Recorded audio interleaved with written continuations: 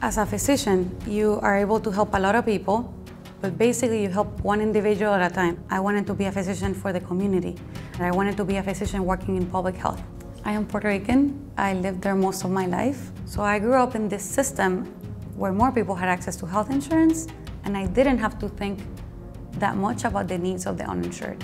I'm very passionate about increasing access and quality of healthcare services.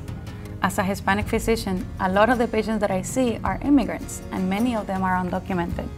Undocumented immigrants are a population that has been excluded largely from not just the Affordable Care Act, but many other pieces of legislation. I was not able to give them the care that I felt they deserved. That definitely took a toll on me. It was draining at times. I really felt like I had my hands tied most of the time.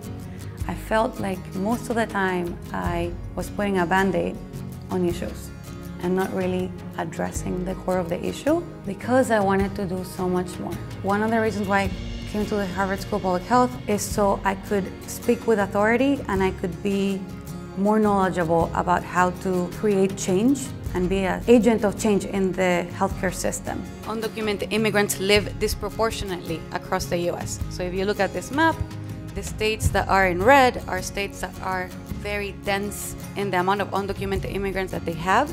And it also made me understand that not having health insurance was just the tip of the iceberg of a whole lot of problems.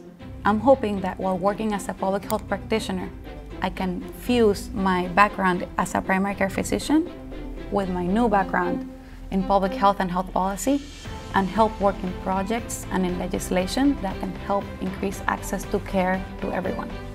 One of the first things that I did when I came here was throw most of the ideas I had out the window so I could be retaught a new way of thinking about healthcare. And I think a lot of my colleagues feel the same way. My peers are incredibly inspiring. They all have very ambitious goals of helping a lot of people, and they're really dedicating themselves and taking time off their respected and privileged careers to really just get totally enriched by this environment of expert health professionals and people that are really doing innovative things. Because everybody here in the School of Public Health has an amazing story. I thought I was going to be really different than most of the students that were going to be here.